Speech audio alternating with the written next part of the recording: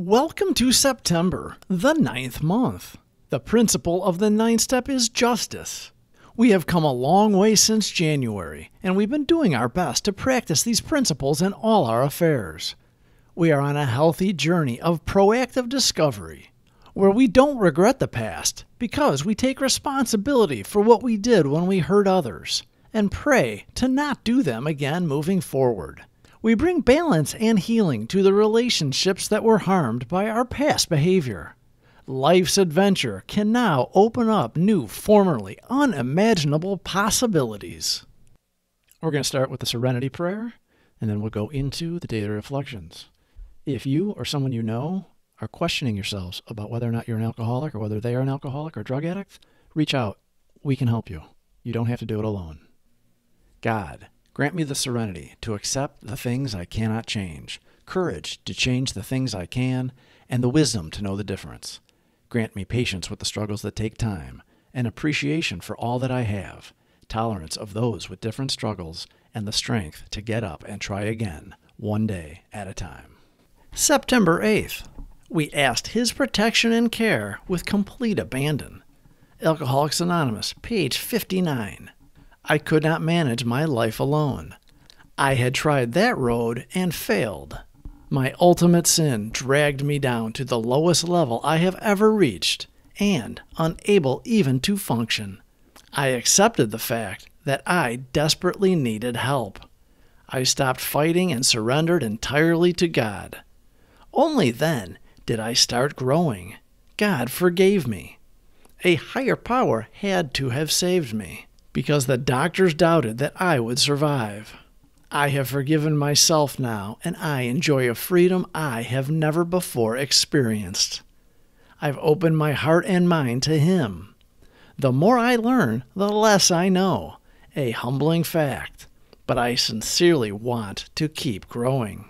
I enjoy serenity, but only when I entrust my life totally to God.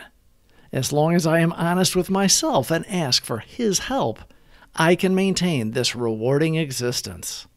Just for today, I strive to live His will for me soberly. I thank God that today I can choose not to drink. Today, life is beautiful. Without help, it is too much for us. But there is one who has all power. That one is God. May you find Him now.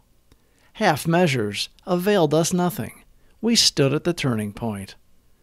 We had submitted to our master alcohol many times in the past, but like an MMA fighter, we were not done. We would not quit. We regained our composure and drank again, after swearing off and meaning it. We only had to manage better, we thought. One more round in the ring for us, and we would show we could conquer it. We would be in control. Our bottom was dug many times, deeper and deeper. We were digging our graves, but our higher power had other plans for us. We wonder why He saved us, and why not others, but we are grateful that He did spare us.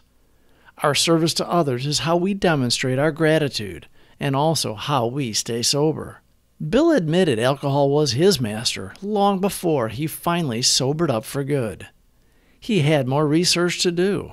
He was tempted to take that supreme sacrifice, which means suicide, because on his own, he could not stop the insanity of the drink.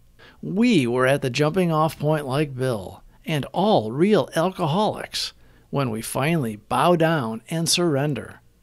Going all in by accepting we are powerless and acknowledging there is a higher power that can solve our problem for us.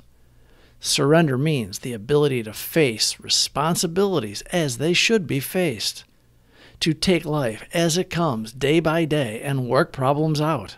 That's what surrender means. We surrendered many times to the bottle. Since we gave our willpower over to AA, whatever AA has wanted of us, we've tried to do to the best of our ability. AA gives us alcoholics direction into a way of life without the need for alcohol. That life is lived one day at a time, letting the problems of the future rest with the future. When the time comes to solve them, God will give us strength for that day. September 8th. We asked His protection and care with complete abandon. Alcoholics Anonymous, page 59. I could not manage my life alone. I had tried that road and failed. My ultimate sin dragged me down to the lowest level I have ever reached, and unable even to function. I accepted the fact that I desperately needed help. I stopped fighting and surrendered entirely to God. Only then did I start growing. God forgave me. A higher power had to have saved me, because the doctors doubted that I would survive. I have forgiven myself now, and I enjoy a freedom I have never before experienced. I've opened my heart and mind to Him. The more I learn, the less I know. A humbling fact, but I sincerely want to keep growing.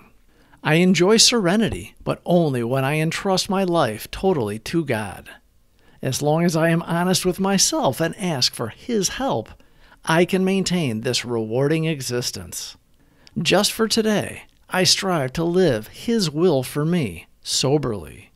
I thank God that today I can choose not to drink. Today, life is beautiful. Please subscribe for more videos. Thank you for watching.